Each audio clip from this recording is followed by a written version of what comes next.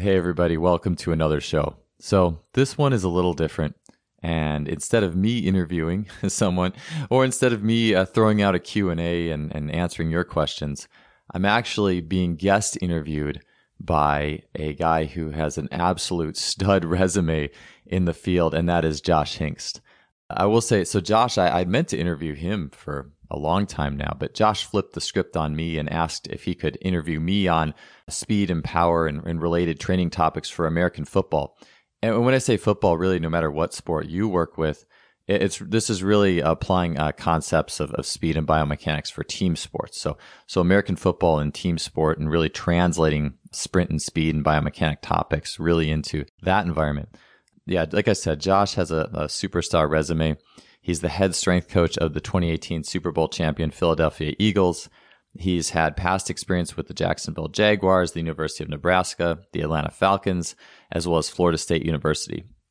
Josh is multi-talented. Not only is he a strength coach and a successful one at that, in doing a lot of work, particularly with the Eagles in integration of sports science and really being on the cutting edge there. He also is a sports nutritionist and has done a lot of work in the past in the realms of sports nutrition at some of his previous stops.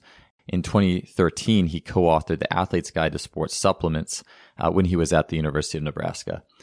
I first met Josh back in 2004 in Barcelona, Spain, and it's been phenomenal to be able to stay in touch with him since then. I'm super humbled that he wanted to interview me. This is it was a great opportunity to share my thoughts and put some thoughts together on these topics.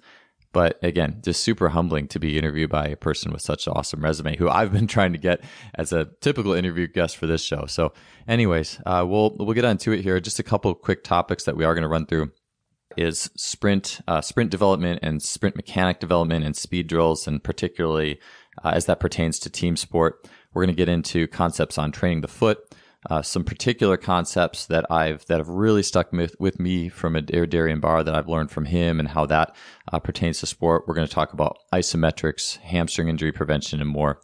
This was a really fun talk, and I hope you guys enjoy it. So let's get on to it. Episode 210. Guest interviewer Josh Hingst and I having a conversation on speed and power topics.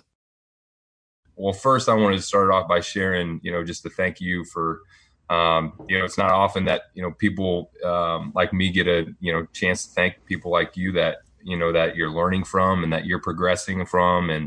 And I've just appreciated that, it's been a really good thing. And I know that there's others in the field, like in my shoes that want to say that. And, so a lot of different thoughts. I think probably for me, a lot of the questions that you kind of have chewed on and some of your interests, it's fun because I think we can all see where your brain's at sometimes based on some of the people that you're bringing on the podcast with tendon health or, some different things like that. But I think it's all really good stuff. But I guess, the first question I had is probably one that you've answered a lot. And I think it's just more or less your take on some of the speed mechanics and running drills and those application in team sports. I think a lot of people in my shoes are like, oh, well, we're not going to change that now. We're getting 23-year-old athletes and, are we wasting our time in those types of things? Or how do you feel? What do you think that we can make change, and how much time and energy do we devote to these things? Yeah, that's a good question.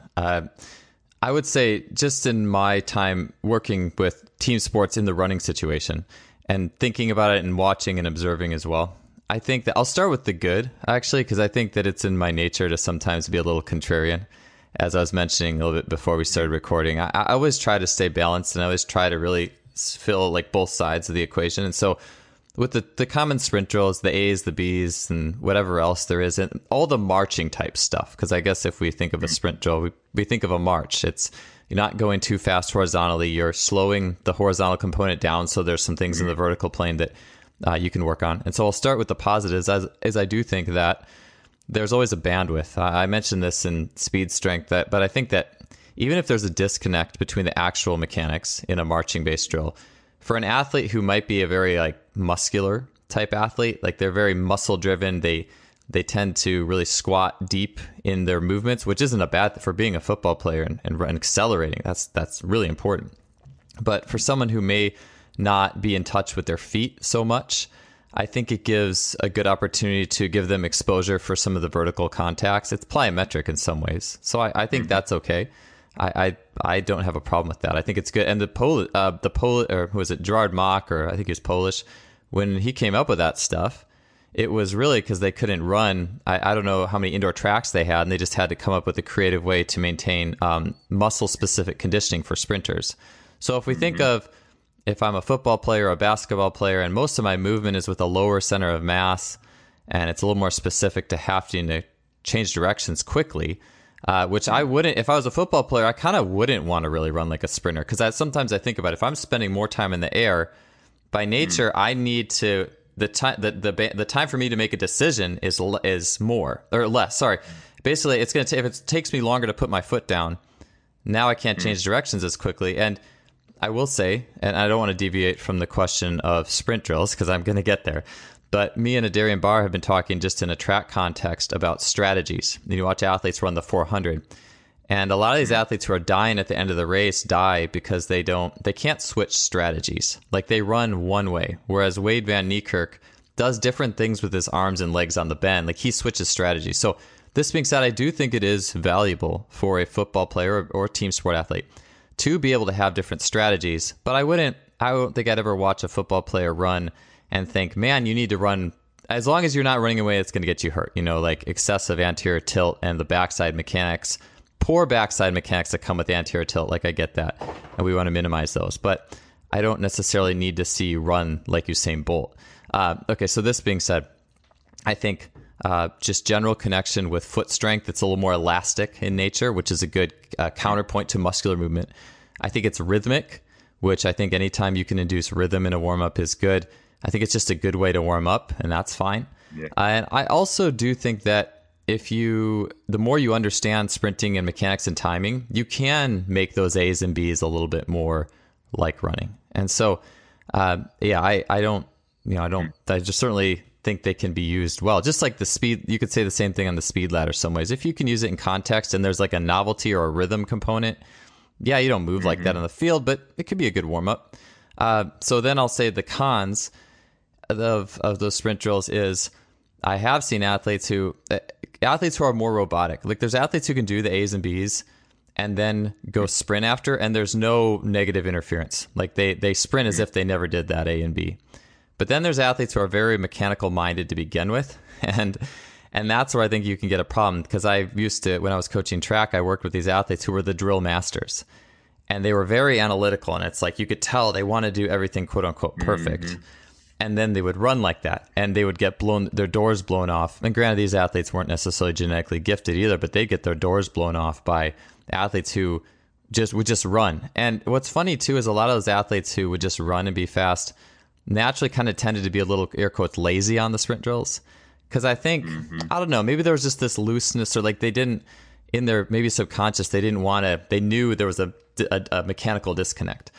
And so the biggest mechanical disconnect too, I'll just say there's a few things. One is there's no horizontal velocity. And when you're running, I will say, like, the peak, one thing I've been thinking about lately, and this is in the weeds, but the peak load, or when the foot pronates or flattens, and it doesn't flatten that much in sprinting because it's fast, but that peak flattening, that's happening when the foot's about right under the hip. And in a lot of, we hear people talk about sprinting, and we talk as if the foot should strike right under the hip. That is not true. It needs to strike in front of the hip, because otherwise you would fall on your face. But what happens is the foot strikes in front, you load the body, the foot reaches kind of its peak loading pressure under the hip, and then you're on the way out the back. And so in the sprint drills, though, you're really just coming down right under the hip. There's no horizontal force, or there's no horizontal speed, sorry. So the whole, like, strike in front of the hip, come out the back, which is an unbalanced nature, is not present. Sprint drills are perfectly balanced, and just basically there's no horizontal motion, and so you're always going to have a disconnect there. And so that is a problem. But I mean, it doesn't have to be if you just don't take the drill too seriously in the regards of trying to make it a connect too much. And by that I mean giving it an overly positional quality, meaning I think when we say heel up, knee up, toe up, I think that can create a situation where I'm becoming more wary as I get further in coaching. I just become a little more wary of telling athletes what position they should be in when they run. Not that I don't have like a technical model in mind, because I do have. It's like you need to be in a bandwidth of these general positions for the most part. If you're not, you might get hurt. You're not going to be as fast as you can be. But if you give athletes hardline positions, then you're going to start seeing over time they're just going to go to that position, and they lose their ability to sense and feel and move as children learn. And so that's a difficult topic to fully understand. So I don't want to get too far into it, but I try not to be too positional. And you could just say a different thing too. An athlete who has like a tail kicking anterior tilt, doesn't get out of anterior tilt. That's the big thing. Anterior tilt's not bad. It's just if you don't get out of it is bad. So that athlete who might be stuck in that position in their drills, maybe rather than saying like, suck your gut in or, the heel up, knee up, toe, maybe I would just say, hey, look, here's a rubber band between the bottom of your pelvis and your ribs. And I just want you to think about how that rubber band is tensing and pulling as you're going. Like I want to give them a feeling to work with rather than, and again, I don't want to, I keep like jumping off into different things that are not sprint drill specific, but I'm more wary of pure positional cues. I will say team sport, the guy who runs the fastest 40 doesn't give you 10 more points automatically. Like, they don't have two guys go out before the game and say, okay, we're going to race. That'd be funny if they did, right? Like,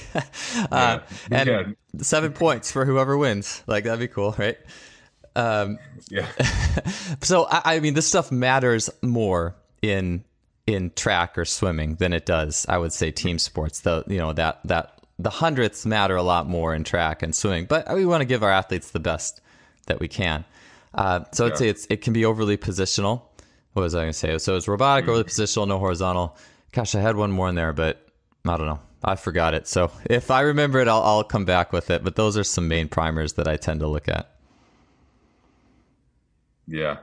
No, I agree. It's almost like there's no harm, no foul, especially in the warm-up sense. But then, especially in terms of the variation of team sport, right? And, you're talking about different angles and positions with the torso. And I've really liked some of the Bosch concepts and, some of the stick type drill work and the medicine ball work, like applying some of those things into like more of the running mechanics drills. And the one with the Bosch concept stuff I really like is some of the upper and lower body separations and, working those into some of your drilling in the start, because to your point, you can lose a lot of intention with your athletes, especially when you start doing some of those mechanics in the drills. And, but 100%, like getting them out. I mean, I'm with you in terms of like the cueing and the coaching, and if it's like, man, if you can hold the med ball and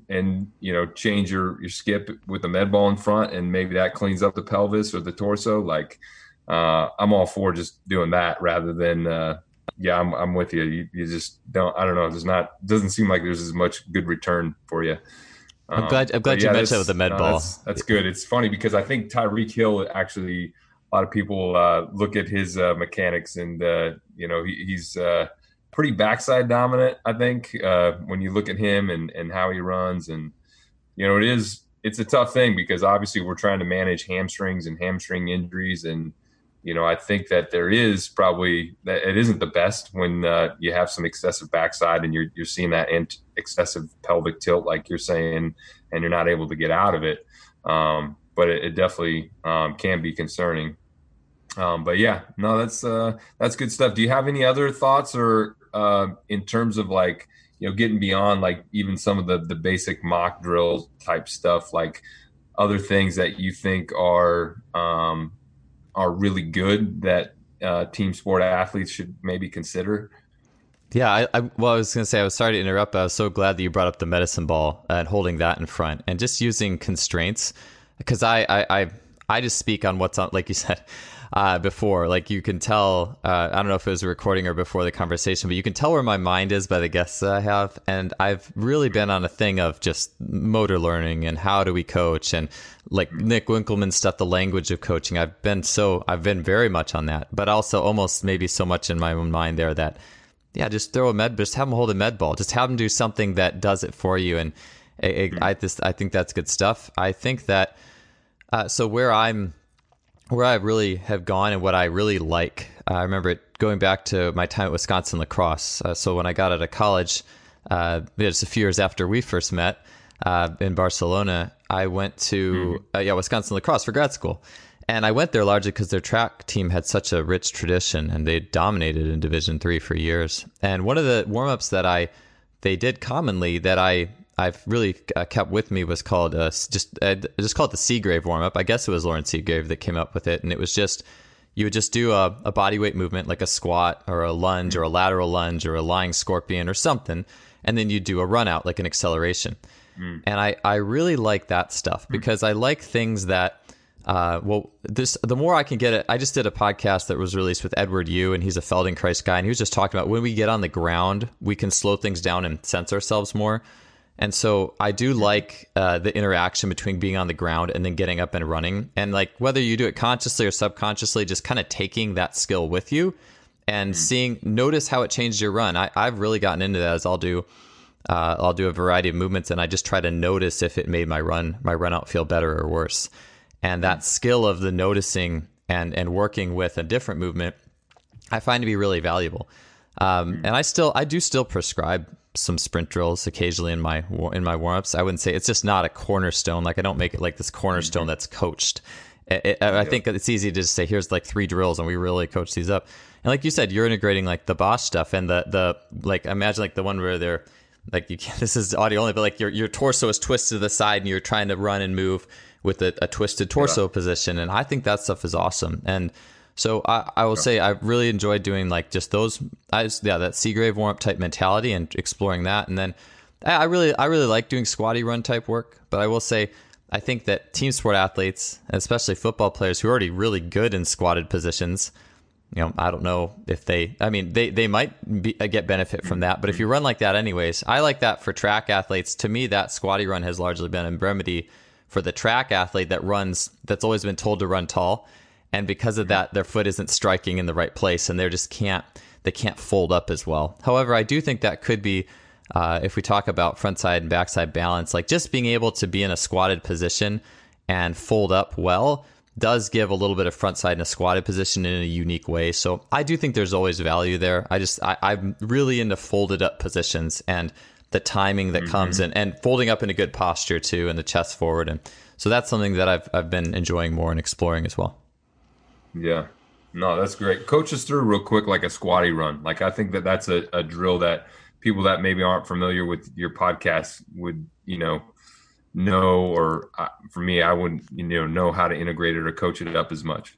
Yeah, it's a super contrarian movement. And I learned it. It was one of those things where I've been working with Darian Barr, my mentor in track and field and human movement for maybe it's almost 5 years now. And Darian is he's funny because he's like, basically whatever your track coach told you to do the opposite. If they said run tall, run low. Like if they said do your arms 90-90, don't do that. Like I think it's really funny when you look at it. And I've been involved in club track for a long time. So I see these kids, I always see kids getting coached with these drills. And I see, it's almost like it's kind of a tragedy because you see a lot of cases, purity of human movement. And then you see positions getting coached in and the kids are like, it's like they're conflicting between the way their body wants to move and what some coach is telling them to do. And anyways, so the squatty run, and when I first saw Darian do the video of it, I was like, there was something about it. I'm like, you know what? I think there's something that's really to this. And I'd never done it. But then the next day I saw him for, a little practice on Sunday. He took me through it. And I'll just give a context, within like a month, I had dropped my own 30-meter time. And I was like, 34, I think, at the time here, maybe 33, 34. I dropped my 30-meter like 0.2 almost by doing this. And again, I was the run tall guy. I'm the elastic guy who was already elastic and already running tall and then told to run taller. So I needed to get into the ground more and I even use it to break a 10-meter fly by 0.6 hundredths, which is crazy. So anyways, and that's just through me just running a little lower. So All it is just running with lower hips. So let's say I'm standing there. Instead of trying to run tall, I'm going to run and I'm going to pull my hips down maybe 6 inches towards the ground more than normal. There's a bandwidth. You can do any kind of up or down. And so in that position, I'm generally going to want to keep my chest forward. Like whatever I would be in upright running for the most part, I want to be in that position. And from there, I'm essentially running in just maybe a 6 to 8 inch squatted position. And the key is that your elbows behind you. So let's say the same side. So like my right side elbow behind me, it's going to time up with my right knee coming forward. And I've noticed athletes who are really good accelerators naturally, when I bust out the 10-yard dash, I can just give them like a 1-minute demo and they're pretty good at it. Like their timing in a squatted position is good. Athletes who are really bad at the 10 will get down there and they have no idea what to do because they're just not good at moving with a low center of mass. So it's, you're running forward, and now you can run fast or slow. I think of it about maybe 75% of your typical max speed. It can be a lot of things, but about, let's just say 75%. And you're making sure your arms and legs are timing up well. Because it represents the mid stance of gait, you're generally going to actually hit with a flatter foot. Now, where this fits the top end is it doesn't fit from the foot, the knee down, because when you're actually running, you're going to hit with more of a supinated foot. So like a pinky toe side, a little bit of plantar flexion, the way the body spirals. So you kind of taken that part out. But from the knee up, it's pretty much like upright sprinting. And you can really work out kinks in posture and timing mechanics. And it can actually help clean up, like if you have someone who's unhealthily backside dominant, it could help clean up their position without having to necessarily force. It's like a constraint. It will help them to do that without necessarily forcing it. And so, there's a lot of benefits to it. Adarian even would make us do it as a finisher. He'd make us do a squatty run at 400 as a finisher. And that's like the ultimate natural glute burn, not manufactured like I guess you could say squatting might be. It is like a natural ultimate glute burn. My body responded well to that. So that's the gist of it. I've seen some really good things with it. I wanted to take a quick break from the show to share with you a little bit about what our sponsor, simplyfaster.com, now has available in their store. You hear me mention in the outro of the show all the time about the Freelap timing system in the K-Box, which I have and use regularly. But today I wanted to share a little bit more about the bar speed monitoring units that SimplyFaster has, which is the GymAware and the new portable Flex unit.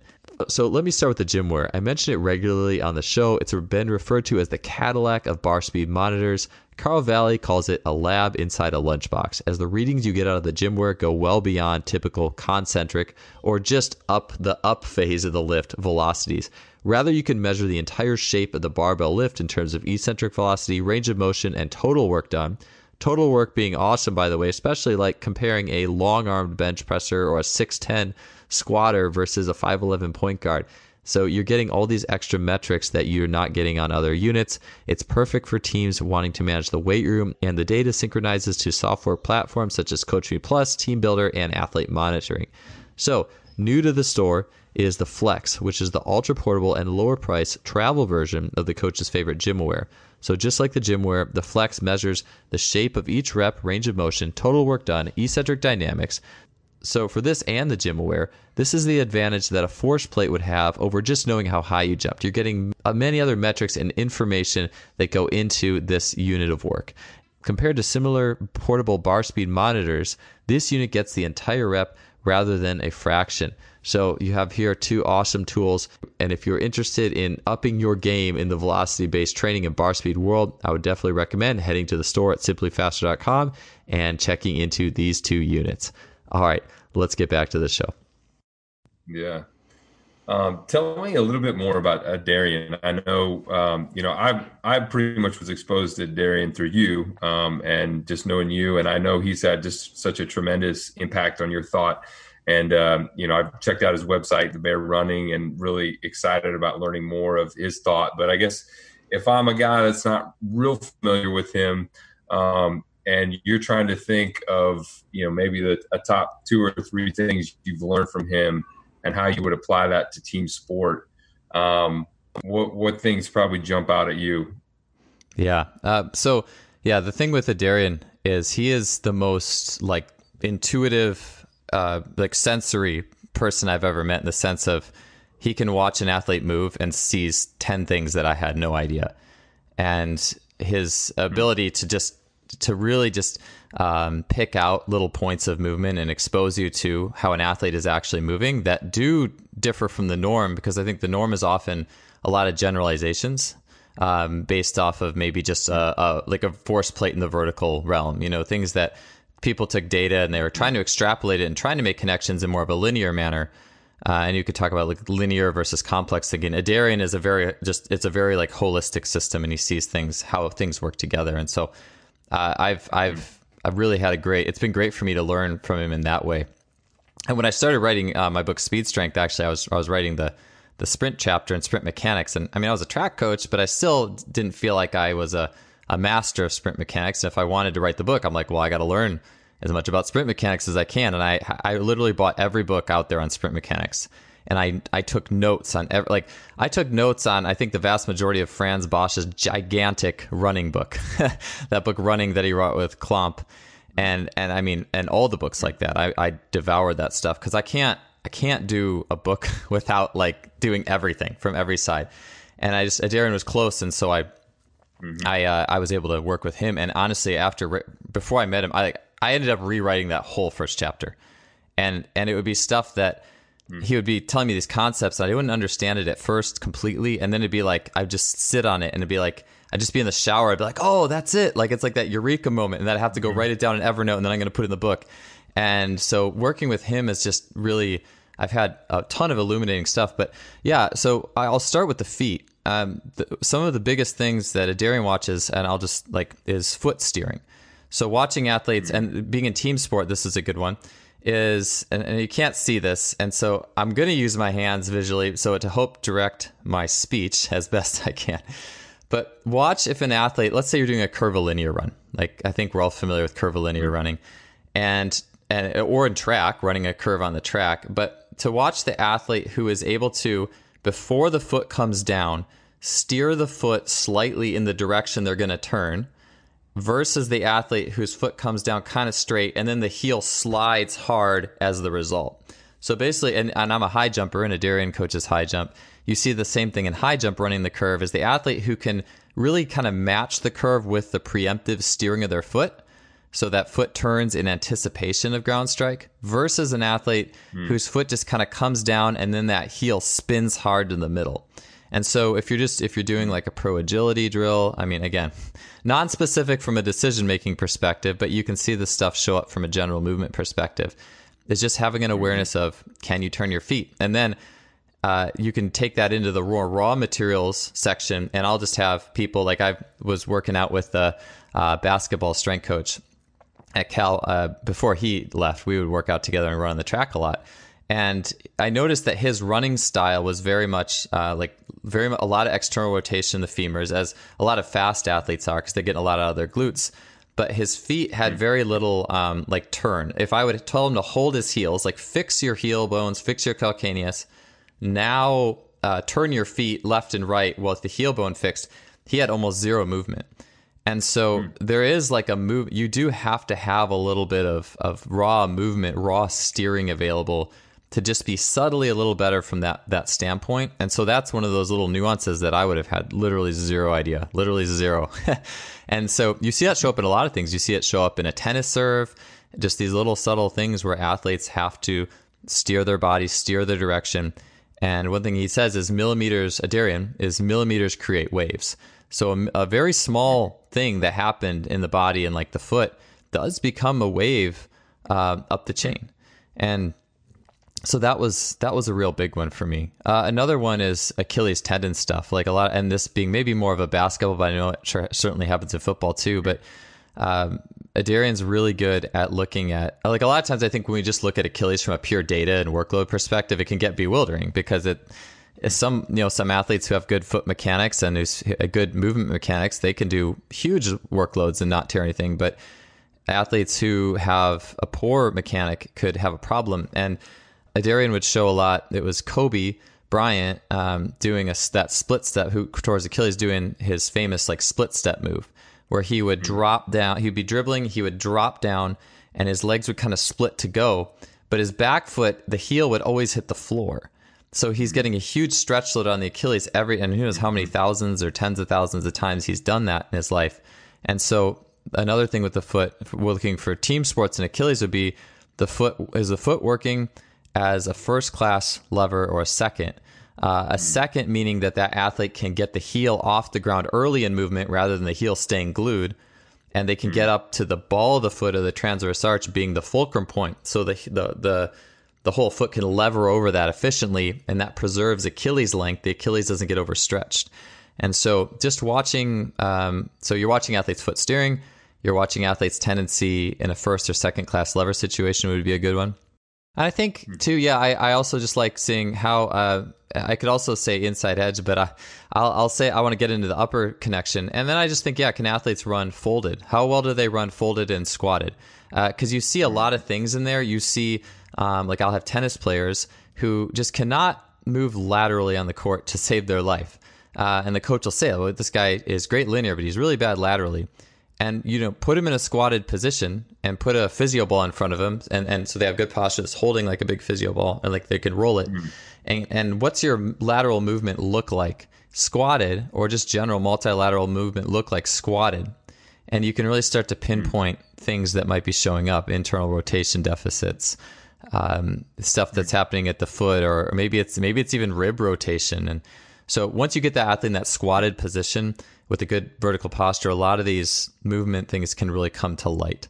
And so those are three that I think have really, if I'm watching athletes move in team sport. I will say too, I do watch like the inside edge of the foot versus outside edge a lot, because in the weight room, you watch athletes and there might be an athlete who's a good squatter, but then you watch them walking around, they're just really supinated on the outside of their feet. And it's like, well, this is why you're 6'7" and can only touch like 10'6", even though you've been squatting, a squat, and doesn't matter because you're not putting the force where you need to.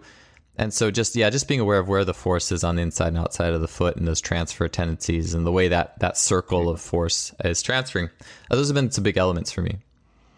I mean, that's a perfect lead in actually to my next question. So I know that the foot is an area of passion for you, and I believe that you might be working on another book related to the foot and training the foot, and of which I'm pretty excited about. I guess leading into that, like, talk me through some of the, so great, we can visualize some of these different ways that athletes' feet interact with the ground and what makes them a little bit better movers relative to that, with the foot. But how do we, let's say a guy is good in the first and second class levers, but how do we train some of those things, or are those just natural things that, the athlete has? What are your thoughts on, and you can expand beyond, what you shared about Adarian's thought, and just even into, in team sport, like, what do you think are some of the, these are some core staple parts of training the foot that every team sport athlete should be doing? Yeah, that's a good question. It's a big one too. And so, I'm writing a book and I'm hoping to have it done soon. It's called Best Foot Forward. It took me a little while to figure out the name, but I think it'll be solid. And so, one of the big things that I've talked to Adarian about is, first off, the foot is insanely complex to the point where, and I was just talking with Corey Schlesinger about this, the point where the talus bone can be aligned and have facets that are very individualized. And there's no real, to say your foot should be this optimal alignment or that optimal alignment. We have a lot of individual differences there. And another interesting thing is, if we look at all the research-based stuff and all the clinical stuff on the foot, it all revolves around the foot in walking. But the thing is that is pretty different than the foot in running and jumping. And that's something I've really dug into heavily. Again, where I started and where I finished when I write all this, you start and you're looking at all the walk-based stuff, and I've talked with David Gray on this as athletes. He's seen it too, where people can look like crap in a single leg stance and walking, but then they can kind of get it together when they run. I'm not saying that's the optimal situation that might lead you to get injured, but one thing Adarian was recently telling me, and we were talking about this last time we were at the track, is in gait or just walking, you're kind of working with whatever you have in the foot, the way your bones move in the foot and flex and how functional your foot is. You're kind of working with how functional your foot is. But as soon as you start running, it's more about managing the foot and managing ground reaction forces. And you can actually work around kind of not having the most optimal foot in some ways. Now, again, I'm not saying you might get hurt at some point, but you can manage a foot in fast, explosive movement. And then I think that would look at more like looking at injury and things like that we're looking at. So let me talk about the foot explosively first in terms of just raw performance. And so there's a few things that I really like that I tend to do. One of the main things, as I had Chong Ji on, he's talking about hyperarch foot and kind of those curled toes that show up in just really good movers. And that it's not just the toe, you have to have metatarsal head pressure for that to work. Basically, the balls of your feet have to be in a good connection with the ground to get that like good claw action. If you have poor ball of the foot pressure, you get more of like a hammer toe or like a kink in your toes or grippy toes. And that's not good. So what we want to see ideally really is some level of the tendons on the top of the foot popping out. We want to see some curl in the toes, but then we don't want gripping toes. We don't want grippy toes. And we want to see good met head pressure. And so when we have these things, usually better movers, better jumpers, better sprinters, just better movers on land have that. And the biggest thing that we see here is reactivity. We see RSI. We see that quick explosiveness. And so to that end, and Chong has the hyperarch hop that he's an exercise he likes. But essentially, I think that just any hopping, preferably barefoot and preferably on different sensory surfaces, I think is good. With metatarsal head pressure and not overgripping the toes, and doing that high rep is a good thing. It was funny. Chong wanted people to do it for 5 minutes, that hop.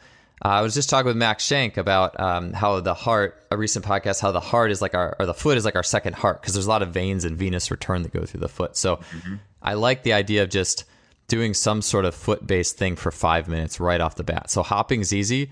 If you have athletes that don't mind doing the same thing, they could just hop back and forth for 5 minutes.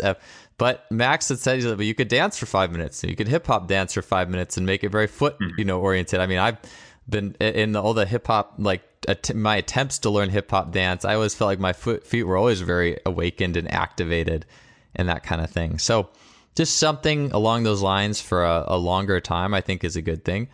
I'm a really big fan of PVC pipes, which Probot X and Marv Marinovich, really big fan of that stuff. I've actually found that type of work can restore pressure to parts of the feet that aren't getting it.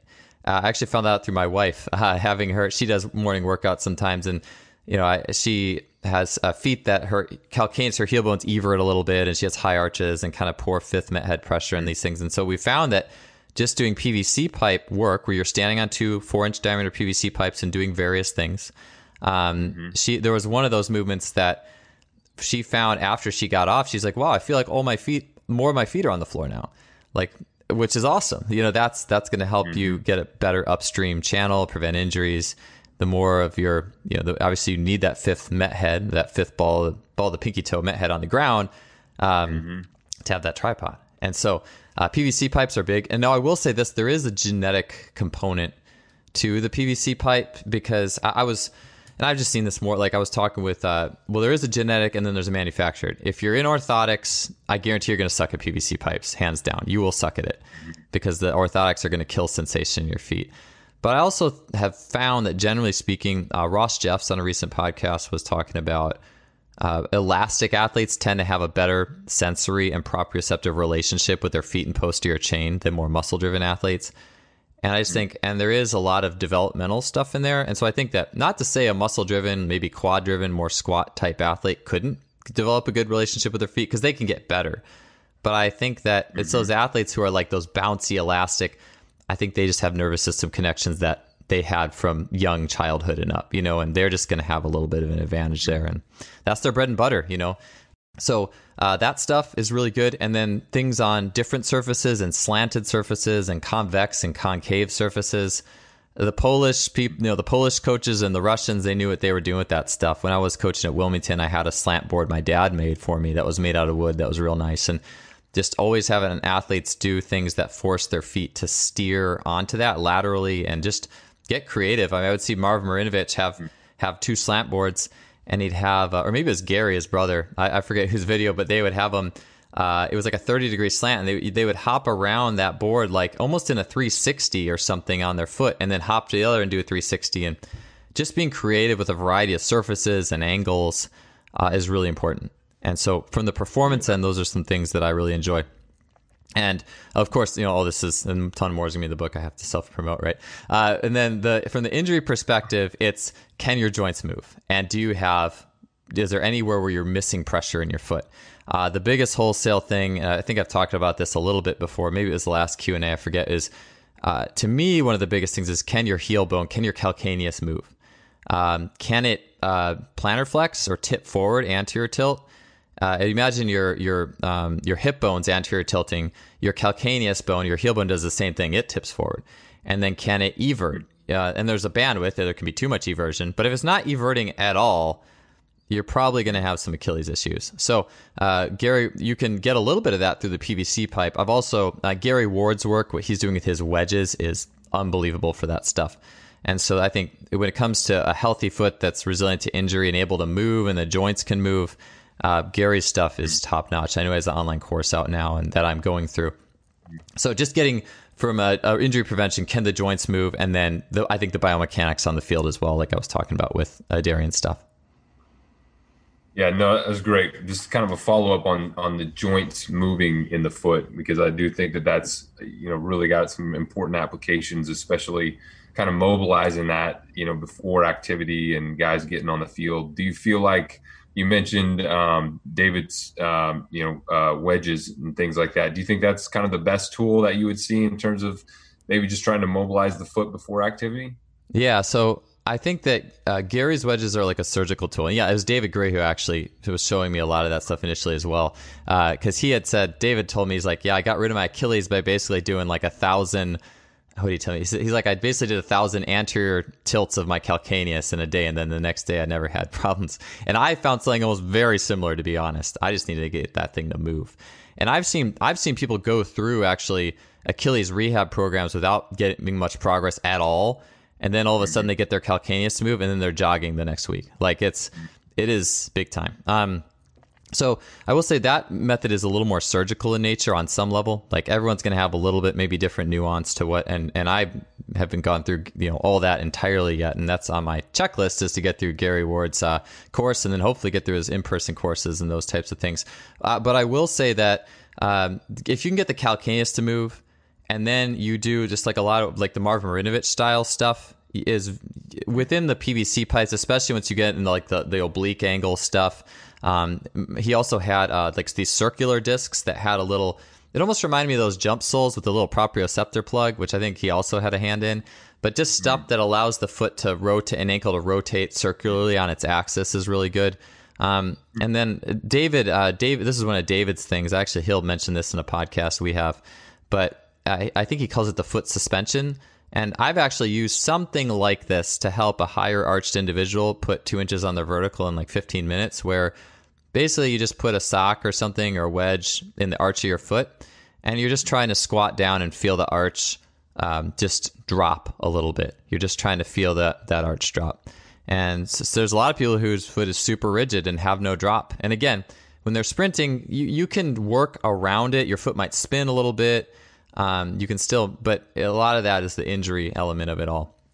And there are some, I will say there are some performance grade things with the foot in sprinting too. It's not all management. There are some steering things and nuances that I've learned too. But I would say that those are some things. The biggest ones, if it's a big group and you can't, wedge everyone up, so to speak. I like the Marvin Marinovich stuff a lot. Yeah. And then, you mentioned orthotics just a little bit. I mean, we see that a lot, right? Our professional athletes, everybody wants a custom orthotic or whatnot. What's your take on just advising an athlete from that perspective? Yeah, man. I mean, it's tough because it's, in a high performance environment, you're going to have different silos, and there may be a sports medicine person or a doctor that's just like, look, like they have orthotics and that's just how it is. And as soon as like I'm trying to say don't wear, it's tough because you're different. But I will say there's better orthotics that are coming out. And I know Gary, I forget if it was on a show or if just offline, but Gary was starting to talk about some really minimalist orthotics, like stuff that's just really sensory driven orthotics. And I think all we can do in some ways is just hope that stuff gets pushed faster. I actually reach out to Gary on who's making that. And I don't know if it's the people who did Smart Feet or not. But so, I mean, that's one thing is we just have to aim towards those more minimal things. And I mean, we do also have to be realistic. And I know that there are people who are in pain and then they wear orthotics and then they can move and manage it, right? So it's always going to be a balance. Like, yeah, it's funny. Like my wife actually, she's had some foot issues. She was a heptathlete and whatnot. But and I remember taking one of the postural restoration courses, and she's always worn a foot orthotic, and it was amazing how her joints, like all of a sudden, just boom, boom, boom, boom, everything lined up, and you could tell that everything was tracking the way it needed to be as soon as you gave her that feedback. But then I think it is a fine balance. It's probably kind of one of those things. It's just depends a little bit on that athlete and the person, and so there is certainly maybe a place there. But it's an interesting area. It's encouraging to know that there's some advances on some more minimalist, more kind of sensory driven. It makes sense to me. Last thing I was just going to say with that too is I do think, like, since those athletes do so much better, I think it's almost just trying to find times for them to not be in them and having a specific goal for that, and maybe just wear it less. And eventually, if you can get out of it, then cool. But there's always, it's just like minimal shoes too.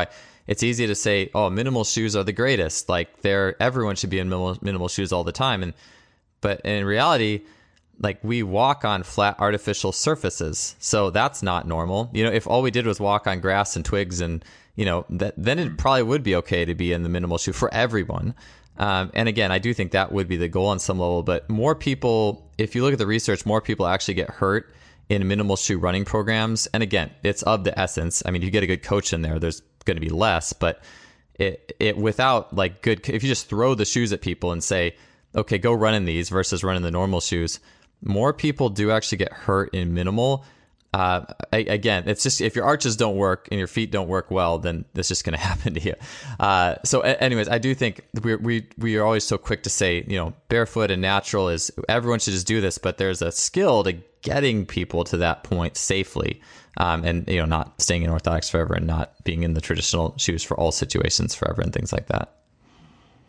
No, that's great. Kind of changing gears a little bit, I guess. I love all the isometric stuff, right? I know the extreme ISOs, and you're a fan of those, and some of the oscillatory stuff. I guess I'm kind of curious on your thoughts. Like in terms of incorporating the isometrics in your training, is that something that you would put, almost, do you feel like that's a must-have in every type of deal, athlete program? Do you like some of the oscillatory stuff? Do you feel like that's a little bit more performance driven?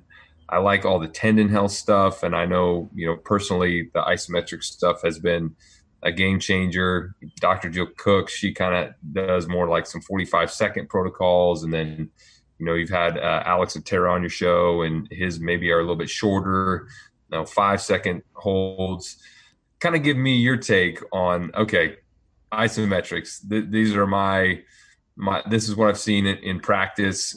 This is really where I feel, they need to be incorporated kind of as a core part of the program. This would be more like the performance side of it. Yeah, isometrics, man. That's been a huge part of just my thought process the last 5 years. So I'll start with the most general and applicable to everybody, which would be the extreme ISOs. Gosh, I'm trying to remember. I remember it being a thing like 10 years ago and listening, trying to understand why in the world I'd want to do something for 3, 4, or 5 minutes straight if, I'm a power athlete. And so I think I don't even really remember 100% what was the thing to finally get me on board with trying it. It might have been, maybe it was my time with Dr. Tommy John. I'm kind of drawing a blank. I think it was sometime before then, but I started really going in on it about maybe 3 years ago. And I think one of the first things I noticed, the extreme isometrics being, and it's actually isometric is a little bit of a misnomer. It's really an extreme slow because you're not bracing, you're actually sinking into it slowly throughout. And maybe a little bit of that's tendon creep, Dr. Barr. But it's not a brace. You are pulling yourself for the whole time. And so that's an important element. But I remember I finally got on board with it. And so I made myself a little workout, and it was something like 2 days a week. I did 1x20 lifting, and then extreme isos for 3 minutes of position. Just total time. I just took breaks. I didn't go the whole time even. I just really tried to pull myself into position, and when I was tired, I took a break. And then the other day was extreme slows, which are similar to the isos, but you just kind of if I'm doing an RFE split squat from the top to the bottom, maybe I take 80 seconds to get there. And then I drop the weight, and I don't come back up, or I come up without the weight. And I don't remember what I was doing the other 2 days. Maybe I did it 3 days. I should have written this down but anyways, after 2 weeks of not even really doing true plyos or speed, my vertical had gone up 3 inches, and I was just felt like a new man, jumping off the ground. And this was age 33, 34. And I was like, man, there's something happened here. I don't know what, but it was good. And what I've found is extreme isometrics, to me, just the baseline package of what they do really well is I think they're very good at restoring functional balance to the body. I think they can put the muscles in maybe a little, I know muscle length only changes 10%, but I think a more lengthened state than a contracted state. And I think neurologically they're good because the theory is that the muscles are actually they're not contracting, they're actually contracting and relaxing extremely quickly to control the joint in space in that isometric or slightly lowering position. So you're actually getting a very fast modality if you really look under the hood. So there's perhaps a recovery and then a coordination element, if you will, because if you say that they're really that fast, then they're stabilizing the joint, there's coordination. And there's a small work capacity element. Bottom line is, I know that isometrics help you feel better and move better, 100%. So that's one thing. And then two, they do offer, based on how long you do them, they can offer you some good strength elements. I know that when I've used them, a lot of times with my teams, I really like using them in a circuit. So if we're doing a work capacity circuit for the first few weeks, I like putting them in there. Part of it too is because I feel like they're safer. If I'm trying to work hard, I would rather have someone work hard in an ISO than doing 100 push-ups or something. I just feel like from a work capacity protocol and volumes, we can do a lot of work and work really hard, and it's very safe from that perspective. And I've seen athletes in the midst of that work capacity basically hit their highest bench press of the whole year. That along with some 1x20. And then when we kind of got more into a main line, and granted that 8 hours versus 20-hour training period, it makes a difference. But I felt like we were really strong when we were doing that stuff anecdotally. But I do know too, they are mentally taxing. Athletes get bored of them. There's a lot of if an athlete doesn't look forward to it, there's the cortisol can go up, and you do have to, there's a balance with it all. So bottom line, I like using them in circuits as part of work capacity. I like using them to help efficiency. And like you said, yeah, there's good tendon health qualities to them. And so that's my baseline package there.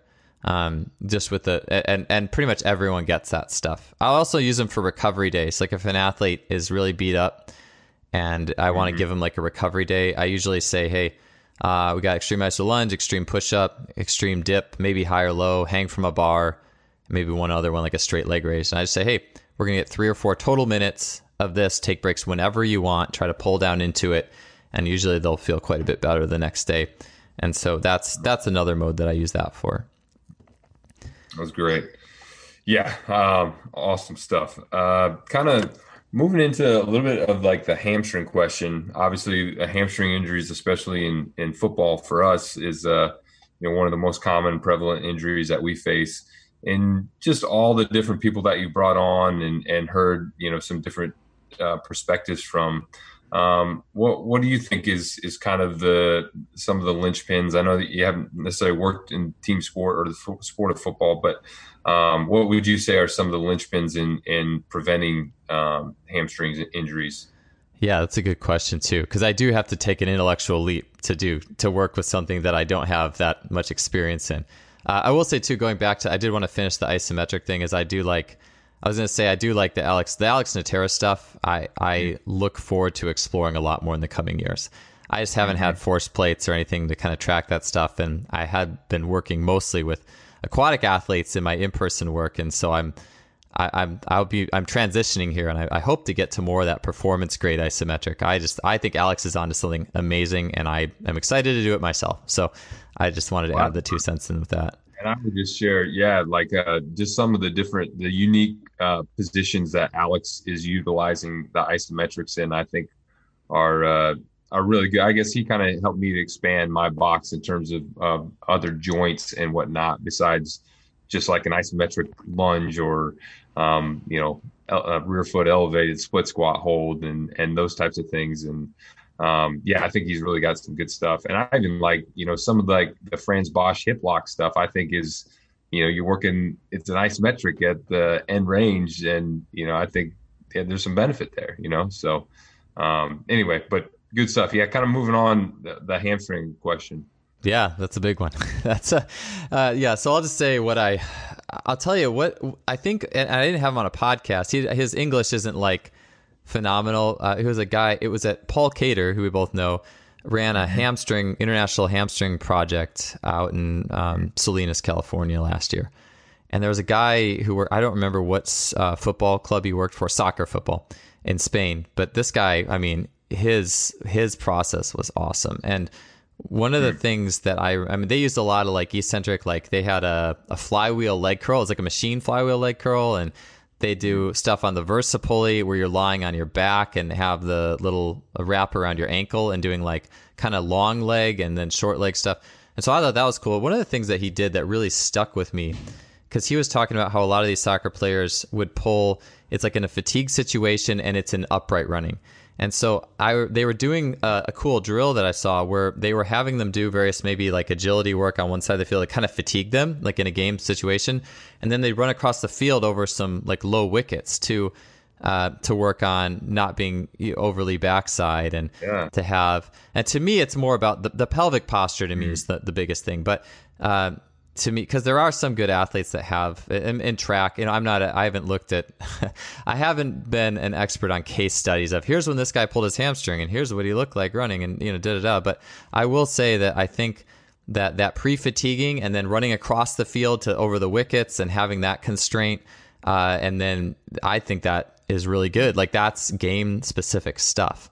And so I think that type of thing is, because we talk about running mechanics, and I guess just in my thought, it's like, well, what's good running mechanics? Is it knees up? It's way more. Is it run tall and knees up? Well, not really. Like you can't run like that in your sport. You have to have, unless the only way you can run tall is if you have and get away with it. Well, one, it's more of a track running mechanism, but two, you also, and I wrote about this in Speed Strength, is those people who do run tall and have that good vertical force. You watch, there's a great video of like Usain Bolt and running in the side view. It's like Usain Bolt sprint mechanics, and you can see they have that higher total hip height, but that's made possible because if you watch in their track spikes, they have more plantar flexion than the average person at ground contact. And they also have that supination and a foot steering that helps them up the chain to work with those taller hips. And so, and the average difference between a track sprinter and a team sport is the team sport athlete is on average going to hit with a little bit more bent leg coming down, because more likely than not, that's just the way that they run to be able to change directions really quickly. That I need to change directions at a moment's notice. And again, I do think there could be some diversity in how you run. But so perhaps these drills that we have, I think some of these drills only work if there's also other pieces that are in the equation that also fit. That's kind of like, I do think running drills mostly should just fit around posture and pelvic alternation. I think that's the biggest thing. And just not being stuck in anterior and stuck in a certain way. Outside of that, I think if you can add those elements that are more game-like fatigue, and then running over wickets, or maybe running with you could say like that med ball in front or something that could facilitate that running under fatigue, I think that could be really helpful. And yeah, I believe in Nordic hamstrings, and I think you could debate that stuff, but I'm a believer in that stuff. I think that's good. The eccentric stuff I think is good. So just that, and then running with good pelvic alternation under fatigue, I think is where I would go with the most solid things. I love what you shared about the wicket with fatigue state. I find just we had utilized some wicket drill stuff, and a lot of our guys had never ever, I think, felt proper position. You know what I mean, or just what it was like to be where they needed to be. And it was I found it pretty helpful, but that's good stuff.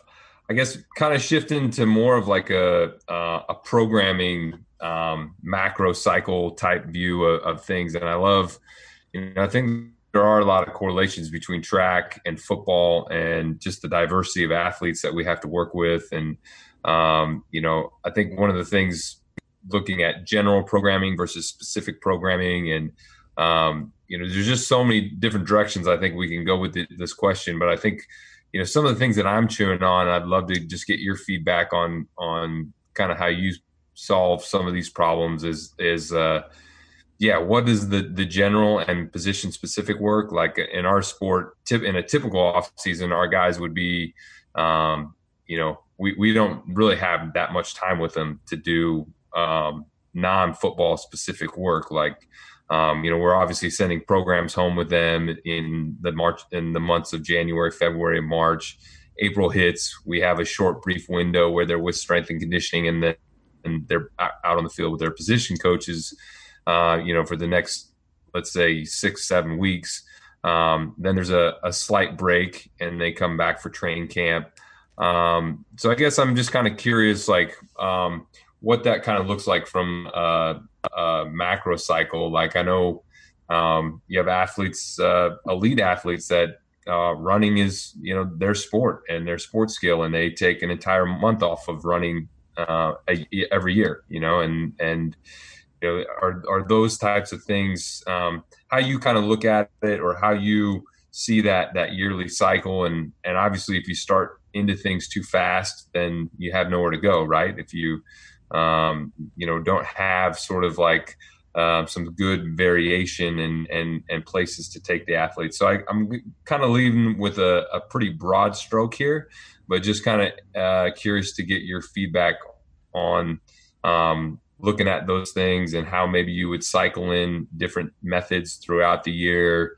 I know the max strength question is a big question. How much time do you devote to that? And when throughout that macro cycle do you find that would maybe fit in, or and kind of go from there?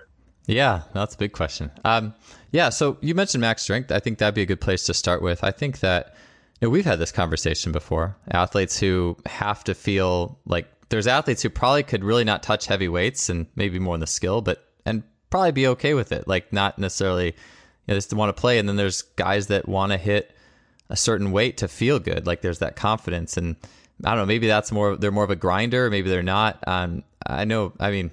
Well, actually, I'll ask you, like, what's your experience with that? Like, what's the general vibe in terms of the bandwidth of your players who really want to feel those heavy weights and who don't? What's your bandwidth there? No, I think you hit the nail on the head. I think, we have those guys that fit into that camp where it's, just such a big part of who they are and what has given them some confidence into being, the NFL caliber athlete that they are.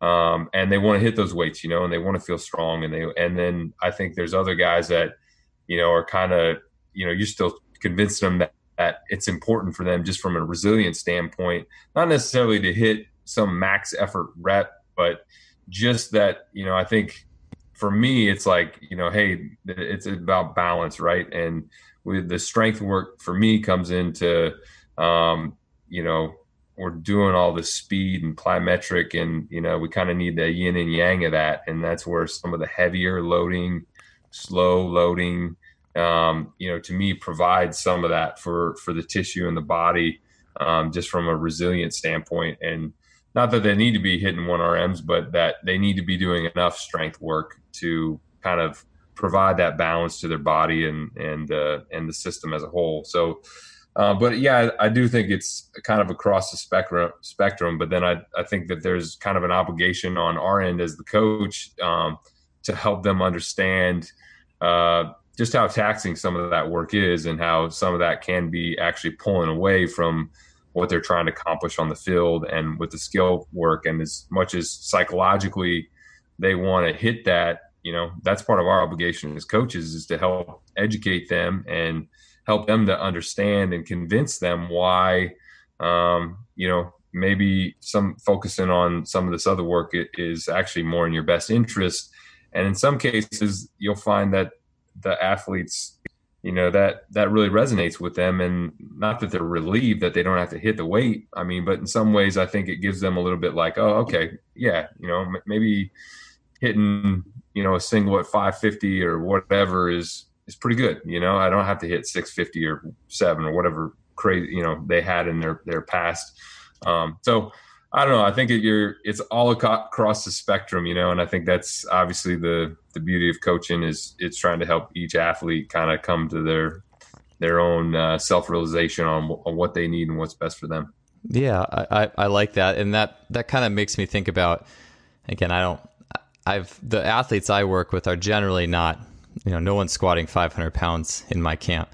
But I do think about, even within the bandwidth of just to say working with swimmers, I don't feel like any of my swimmers, for the most part, except for maybe some 50 free guys, really need to hit any particular lift in the weight room to be as good as they can be. There's really no number for the most part. At least the people I work with are they're gifted, and they're usually pretty strong naturally or through some work. And not to say that there's not some transfer in like getting better at a pull up and some various lifts and things like that. There is. It's good, but there's no. An athlete's been with me and they're on the pro level for 6 years. No lift 1RM is going to make the difference at that point. It's all their sports skill at that point. I just need to facilitate the optimal thing that goes around it. So I also think about like Milan Jovanovic's, like just talking about, you don't want to create any unnecessary peaks. So and like you said, educating the athlete in terms of, look, like if you do this, but here's what it's going to potentially cost you in a sense. Yeah, like you said, my mind almost goes to always trying to reframe people too. Like, it's like, okay, if you want to lift this, well, if we throw a tendo on it, and this is what your estimated max would be. If you want to feel like where you're at, let's just trying to reframe stuff. So I guess I would say, for the most part, and I'll frame this around how I periodize work with elite and established athletes who have hit a strength standard for the most part, is the biggest thing is I just try to keep them interested and make a training program that's meaningful and creates novelty and helps them to feel also, like, what do you want to feel in here? Like, what makes you feel good in here? Like, let's try to get that without necessarily taking anything away from the water. And I think maybe that's, from a strength component for established, that's been a big one. If it revolves around like a big lift. Other than that, I've definitely gotten a lot more into like all the functionally stuff. I do way more, like you talked about the ISOs, like I'll do like tons of like ISO handstands for swimmers, and tons of monkey bar and pull up combos and stuff that just really integrates being a human more. And so I try to pull that out to make more of a challenge. If I feel like, they want a big challenge. Okay, well, here's one, hold a handstand for 3 minutes. I'd rather have you do that than from a functional perspective, this being for a swimmer, than to hit a particular weight in a lift that you're already pretty decent at. So reframing some things and not trying to create unnecessary peaks are two things that kind of come to mind in that realm. And then I feel like there's always a time too where athletes do well without. I've always noticed athletes do really well, a lot of them, not all, but like with a month or two of autonomy sometimes, like where they get a little more say. And because I get athletes that just want to be a meathead for a few months, and cool. Like if I was doing too much, I would take away your experience. And so I want you to do your thing. I want you to experience that creativity on your own. I love that, man. Wade Gilbert, he was at Fresno State, but he does a lot on kind of coaches, and he used a word, autonomy within bounds. And that's always stuck with me. And I'm just a big believer in providing as much autonomy as you can with maybe some boundaries around it. And just always feel like that's a powerful tool for the athletes. But that's good. Do you generally, how much break from like the specific sports skill do you think athletes like my world, it's kind of like, all right, well, how long? And a lot of it's dependent on age of the athlete, and everything's unique and whatnot. But how long should an athlete go before they, get back and start running and moving again after the off season and those types of things? Based on your experience just with track and field, what have you seen as some typical healthy breaks? For me, it was always, how long can you go before you can't stand it anymore? However, that only works for someone who's is going to work themselves really hard, or like versus a player who perhaps might, would be, if we just let everyone go, might be inclined to not do as much and show up without having done. So Take 6 months off. What was that? Sorry, the audio. Oh, I was just joking. Yeah, if we let them go on their own, they would take 6 months off. Sorry for the delay. Yeah, that's okay. Yeah, I think it's just, I was just a person who I got so much just enjoyment and validation, I guess, on some personal level about from doing those things. So I'm not the norm. So for me, it would be, I would go till I couldn't stand it, which was usually 2 or 3 weeks, and then I'd start doing something. I think that one thing, I think for a perfect world, take a month off, like for track. I think a lot of people are afraid to take time complete. Just this being my experience in individual sports, is I find coaches are often very afraid to take time completely off. But I think that stuff is important, to let all the receptors reset, all your neurochemistry reset, everything reset. Because it's a long season, man. Like whatever your sport is. I mean, I've seen people who, for track, were 400 runners, and the season's in April, May, June, and it's July, and they're running 600s on the track. I'm like, where are you gonna go from here? Like, you're gonna be so bored of this in 4 months. Like your dopamine response is gonna be so diminished by the time you get there. And so I'll say, I don't know how on topic this is, but one thing I really liked is, in Cal, he's at Missouri now. Nicodemus Christopher, he's the basketball strength coach, and something he did in transitions was, and I think other people I've seen do this a little bit, is he would have his guys go play all the sports. I think he would get the other coaches involved. The basketball guys would go play tennis for a week, and then they go play soccer for a week, and just to do everything else, and kind of you lose that you're a basketball player for a while. And I think that's good. I think it's good once a month, a year, or at least, to kind of lose the identity of what you think you were and just enjoy playing and being a kid. And I think that almost might be the most important reset of all in some ways. And so I like doing that as much as I can. I'm a big games person naturally, but yeah, I think that's important. That's great. So I actually got to get going, Joel. So that was most of the questions I had. So that was pretty good. Just one more on some of the complex work that you do, but no, it was good, man. It was well. Thank you for interviewing me. I appreciate you. You're off to a very fine interviewing career, Josh. I appreciate you going through this with me. No, I was. It was a lot of fun. Like I said, normally I would just call you on the phone and pepper you with all these questions, but it was cool. We could just record it, and now hopefully somebody else gets something out of it as well. So.